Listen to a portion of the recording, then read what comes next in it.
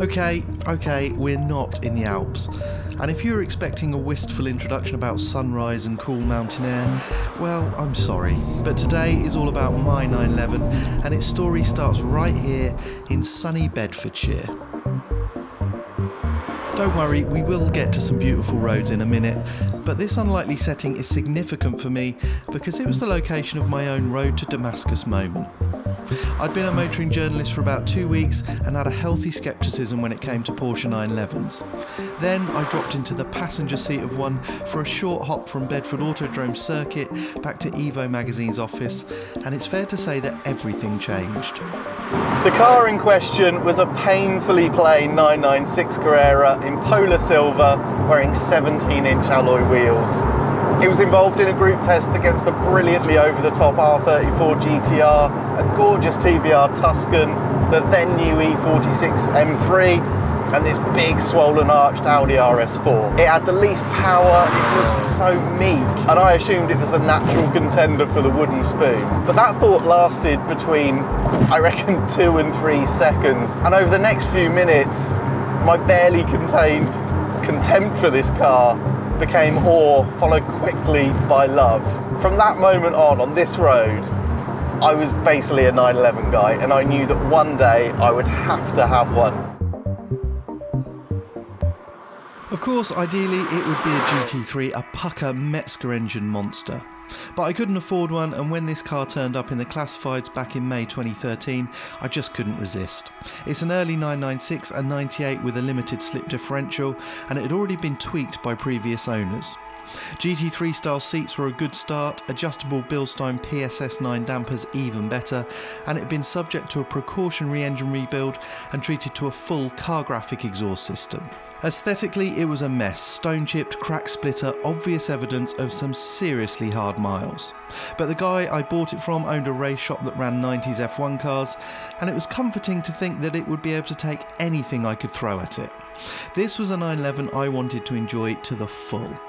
Since then it's been resprayed. I bought the lovely and super lightweight OZ wheels, fitted RSS semi-solid engine mounts for extra control, and I've had the suspension fully rebuilt, fitted Powerflex poly bushes and adjustable rear arms so that I can run GT3 heights and cambers, and I'm sure it will evolve further still. Now, I may have seen the light that day in Bedfordshire, but it was here in North Wales where I really started to understand. This is where I drove thousands of miles in dozens of different 996s. These roads shaped the spec of the car I ended up with and continue to pull me back here regularly to remember just why I bought it.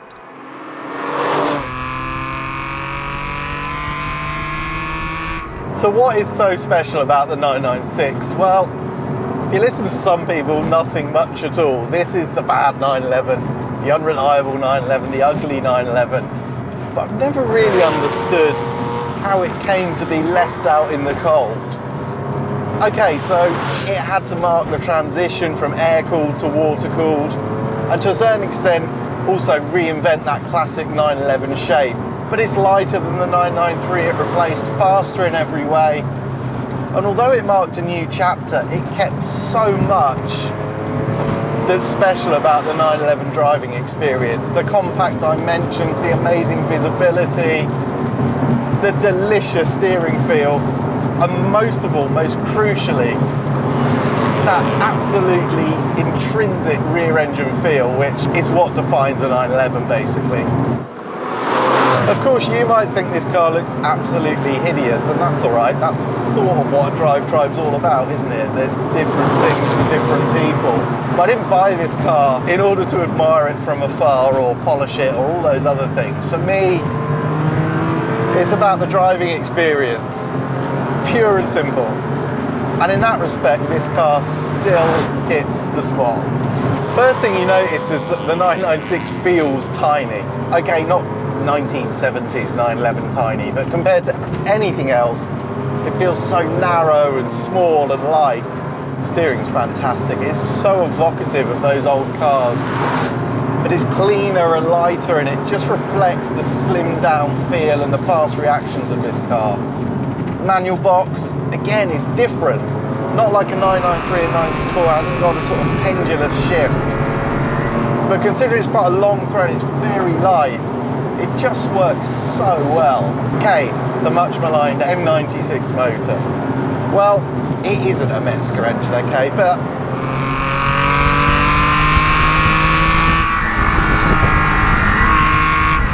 the noise, the response, still a fantastic engine, I think. Most of all, it's a huge part of the involvement that you feel in this car, and that's crucial, really. Every little element involves you in the process of driving, of how this thing gets down the road. And I guess to me, that is the definition of a driver's car, basically. Now, I'm not going to pretend this car is some sort of widowmaker. It isn't that. It isn't some scary old 911. But you have to use technique and thought to get the best from it, and that's great. You enter into some sort of, God, this sounds cheesy, you enter into some sort of relationship with the car, which sounds absurd, but it's true. You have to learn to drive to its strengths, drive around its weaknesses, just unlock what the car can do. I love that about it. In this car, it's about using the weight in the back just to adjust the car so it doesn't understeer on the way into the corner, and then bang, leaning on that amazing 911 traction that you've got. I'm not talking about sliding the car so much, just feeling the car's weight shift around and feeling like you have a huge part to play in that process. It's a 911 thing. Of course, you might just say I'm massively biased, and maybe I am, but that's not the entire story. The big story about this car is that it's just a really satisfying, rewarding car to drive. And in a world of 50 grand 993s and 964s, it offers and represents unbelievable value for money. I mean, unbelievable value for money.